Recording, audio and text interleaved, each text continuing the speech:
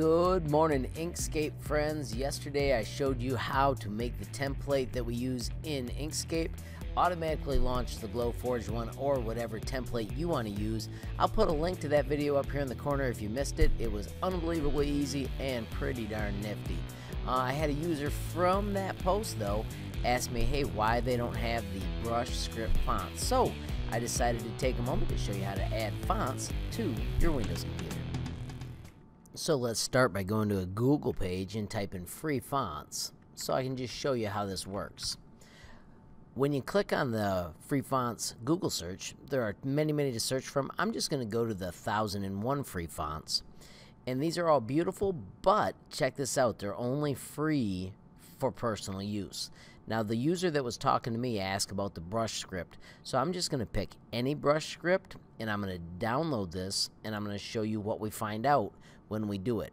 So I've made a folder called downloads and I put fonts there. I'm going to save it and then I'm going to visit that folder. When I do show in folder, it shows everything, and I'm going to right click and I'm going to unzip it using 7-zip, which is my favorite archive extractor, and I'm going to put it in its own folder so the little pieces go with it. When we open that file, here's the license request. This is super important. You must contact them before any commercial use. They're free in personal projects, nonprofit, and charity if you make money. So if you're making something with your Glowforge, you need to purchase a commercial license. This is pretty common for all the other ones. You can see here I opened another font that had the same thing, and then the first font that I launched had a real long list of things, including saying if you're doing for-profit scrapbooking, digital scrapbooking, and essentially all the cool things we do with our laser cutters, then we need to ask and pay for that particular font.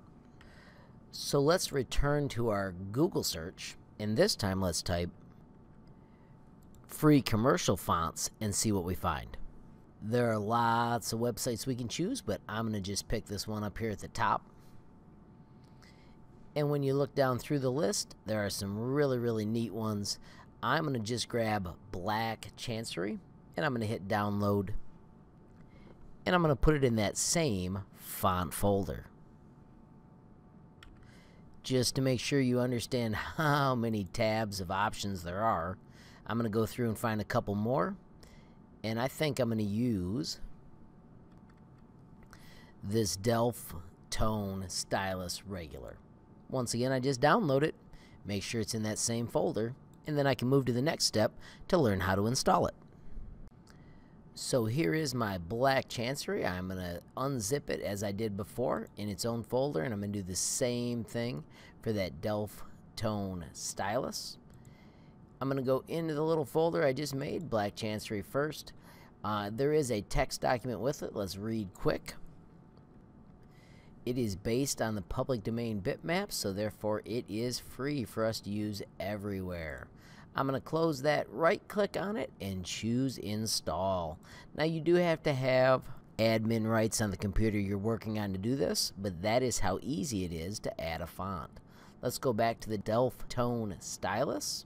I'm not going to click on the web page because I don't really know where it's going, but I will take a look at the PDF quick. It mentions that it is a free font from Typodermic Fonts, and as I read through all this, it feels like this may not really be a free font.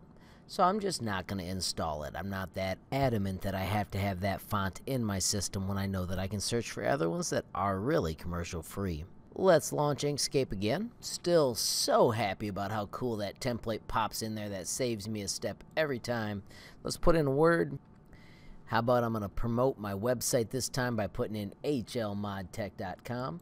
And let's go down and find that new script we added called Black Chancery.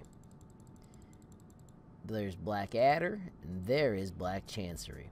When I click apply, all of a sudden my font is awesome and pretty fun to work with. So there you have it, friends. That's how easy it is to find brand new commercial free fonts that you can use in Inkscape and then cut with your Glowforge. Friends, if you found this movie useful, please hit that like button. If you've got a question, comment, or even a suggestion for my next movie, add it down below. If you haven't subscribed yet, what are you waiting for? Mash that subscribe button, and last but not least, hit the notification bell if you want to be the first to know when there's a brand new movie from me, HLModTech. Thanks for watching. Have a great day.